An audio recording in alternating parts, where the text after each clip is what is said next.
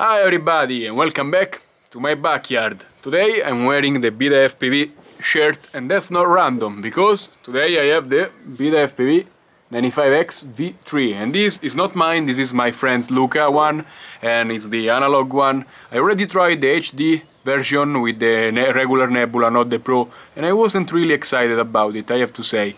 Let's see if this analog version makes up for it. And before we start, like, subscribe, and also let me know if you think the Beta95 V3 is gonna be better than the Cinelog25 from GEPRC, because I tried this a couple days ago and it was perfect. So, without further ado, let's see what I have in the box. Let's open it. I already love the box. Red and black is my favorite color scheme. So, we got accessories right here, and yeah, this drone looks incredible. I love... Sorry. And when the drone came, it was already open, but I guess these are the accessories you get with it. They give us a replacement foam tape, but I wish they went with the red one, because if this one get damaged, you gotta go with the boring one. Still, it's fine. The hexagonal nut wrench, as always. Extra screws. Then they give us extra props. These are the GEMFan 5-bladed ones for 2.5 inches, very nice. This is an adapter for a 19x19 camera, and this is a 14x14, so if you have a Nebula Pro, for example, you can use this one.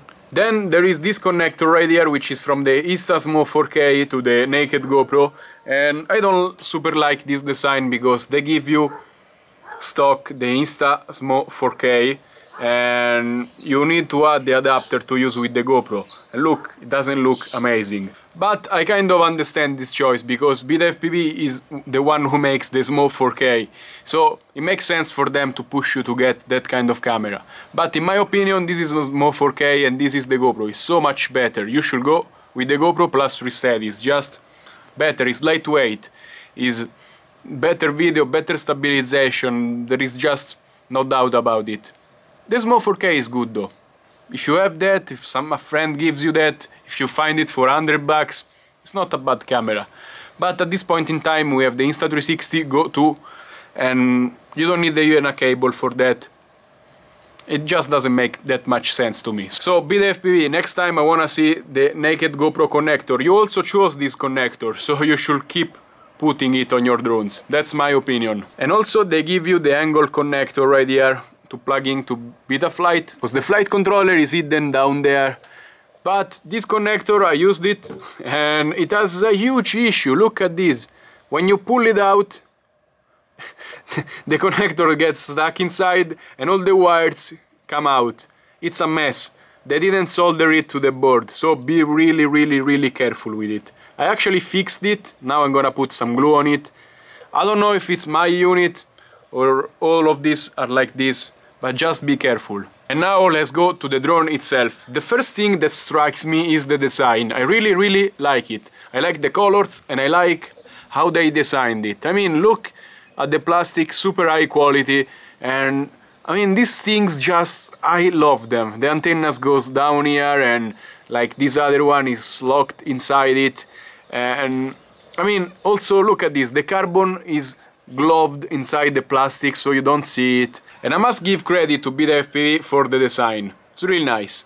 Also, these things right here, I first demonized them, but actually trying them on the GEPRC Cinelog, they work so good actually, and I now like them. And for a cinematic type of flight, these things save you a lot because the drone shakes and this removes a bit of jello from your camera. I don't know how good these Betafpv ones go, but red grommets, I like them. We have a Betafpv branded, basically this is an EOS 2 from Rancam. This is a 14x14 camera and I really like this camera for analog, I always use them. Then we have 1106 3800 kV motors, and I will tell you later why this is a big issue with this drone. You already saw the 5-bladed GEMFan props, 20 amp all-in-one single board finally, flight controller, 250 milliwatts VTX and this little antenna right here. And a drone like this weighs 100 grams without battery or GoPro or anything. And before we go fly, I'm gonna tell you some stuff I don't really like about this drone. First of all, look at the way the battery is mounted. Look at this. 2 plastic hoops, and if you crash hard, you're gonna pull on them and break them. It's not the best. And also, look at this. 650 milliamps battery, doesn't fit. Stupid. You need to put it vertically. I don't want to be constrained by a design choice. I mean, usually they put it on the carbon piece, it's flat, and you can put whatever you like on it, and it's not gonna snap or block your battery. This is stupid. And the design, as I told you, is nice, but it's form over function sometimes. But the biggest thing I don't like about this drone came out just now while I was looking at their website. And there is a big red writing on it that says, basically, if you bought this version, the old version, the one they sold it for some months basically, and the one with 1106 motors, you should change your motors to 1404 motors. You should buy them, of course, like they don't give them for free. And now they're shipping this drone with 1404 motors because they just realized it doesn't have much jello. And that's just a bad move from a company, you know, because you release a product, you don't even test it, it has jello, it has problems, and then you tell people to buy new motors and change them themselves. It's not a very good move, you know. Props, it's fine, just change the props. It's not a big deal, I'm gonna buy 10 bucks of props, but 100 bucks of motors, it's not very good. And this is the biggest downside about many products I see. They release them and then people realize there is jello, but why don't companies test them? That's just something I don't understand. And before we go fly, I need to mount my own mount basically, and you can download it in the description. This one is from Carbon PETG, you can do it in PLA and it's fine. And I know a lot of people struggle with these grommets right here, they are a pain to put on. And I want to show you the quickest way. Basically, take a string, put it in, make a loop, you loop it around like this, and then, now it's a little hard to do it on camera, but you just pull it, boom, and you can see it came in. And you just do this for the whole tree and it takes a minute to do, very easy. And I just switch side because I have the antenna pointing that way, and excuse all the noise, but this module sucks a lot of power and it's draining my batteries. Let's fly, I put the GoPro on, and as you can see it's a lot jiggly, and I don't know, maybe it's good, maybe it's bad. Let's see if it has jello. I'm gonna fly with a 650 milliamps battery. I guess it's the perfect size for this kind of drone. They are new, they just came out yesterday, so no complaints there. Perfect, we are recording, let's go. I'm gonna fly it in agro.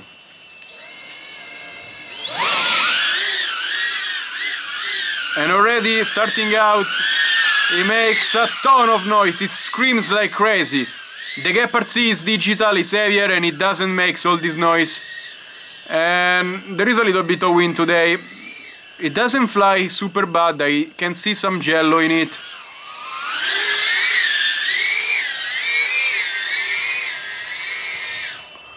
But it has power, but most of the power it has is due for it to being analog, but...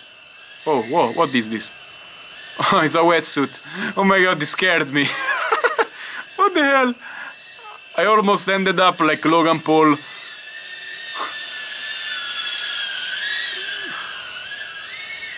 Okay, so no, it's not totally bad. I was expecting a lot worse. For sure it screams. For sure.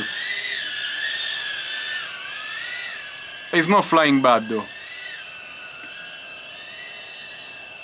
I tried the digital version and it was super bad. I don't know why. Yeah, but this one, it has control, you can fly. Yeah, but I can see jello. And I mean, flying analog, after you fly digital, you see analog, is not the best really. But it's fine. And you wonder why I'm flying with the HD goggles, because they have a very good DVR, so why not, I mean. I have an analog module if you're wondering, so basically I'm picking up the analog signal. But yeah, it's not bad. I expected a lot worse from all the reviews and all the stuff, It's flying fine.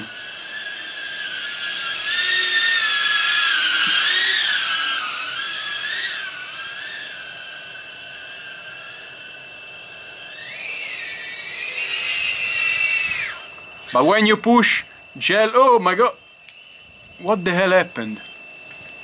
And this is what we are left with after the crash. The drone is fine, it's perfect, there is nothing broken, but the GoPro is missing. And this rubber thing detached from the actual Betafpv. So good luck now putting it back together. And I just stabilized the GoPro footage in ReelSteady, and I have to say it looks very nice. There is no jello at all. But if you look at the raw GoPro footage, you notice a problem. If you fly slow, it's fine. If you start doing something harder, these rubber dampeners are just the wrong choice, they're the wrong implementation. They spring, there are birds and they make a lot of noise. As I was telling you, this is a bad implementation of rubber dampeners. They are too close together and also they are too soft, and so the GoPro shakes. And this GoPro is 17 grams. The Smoke 4K is 30 grams, so if you put that on here, it's gonna shake even further. And there is no jello because these are very good at removing it, but they cause another issue. And I mean, Betafpv, why did you come up with this design? There are many ways to do this right, you did it wrong. And just look how they did it in the Cinelog25. It doesn't shake at all. But it's soft enough so it dampens the jello, but the GoPro footage is steady. On this drone, it's not steady, it's wobbly. And even if ReelSteady is good enough to stabilize it, it's not healthy to shoot a video like that, because also to stabilize it has to crop further, so you have less field of view, just because the GoPro is wobbling so much. So if you have one of these, it's fine, you don't have to panic. I mean, I'm just nitpicking, but you just need to understand what's better and what's not. This is a lazy design, they just did it and they were like, okay, it's fine enough, but fine enough is not good, it's just fine enough. So if you're looking for a 95mm Cinewhoop to buy, I don't recommend going with this one. It's nice, but it's not good enough in my opinion. This one is the best I've seen so far, it's good, and it has all in the right place. GEPRC Cinelog25, go check the review and get this one. If you have this drone, don't panic. It can be fixed. I mean, Betafpv tells you to change these ones, but in my opinion the mount is the biggest issue. So one thing you can do is hard mounting your GoPro on it and using ND filters on it. Maybe it's gonna make it better because the camera doesn't shake too much. Or you can go slow, and it's fine enough for going slow. If you wanna push it a little bit more, the GoPro is gonna wobble. And another thing you can do is you can buy from Banggood stiffer silicone dampeners, and probably they are gonna behave much better than these ones and still remove the jello we don't want in the video. So Betafpv, this is a word for you. You can still make it. I mean, make better products. Pick someone who's got good pilot and good at building and send him some prototypes and just do back and forth a couple of times to make a more refined product. You cannot release and then update just like they do with software. If someone buys your product and they need to change parts, they need to buy them and it's not right for the customer. And that's all for my review of the Beta95X V3. As always, you can subscribe, like this video, tell me in the comments what you wanna see next, if you have some doubts, if you wanna know more about jello, about ReelSteady, how to get good footage, let me know. I will make a video about it as soon as possible. And as always, links in the description, you can support my channel with them. Stay safe and happy flying. Bye.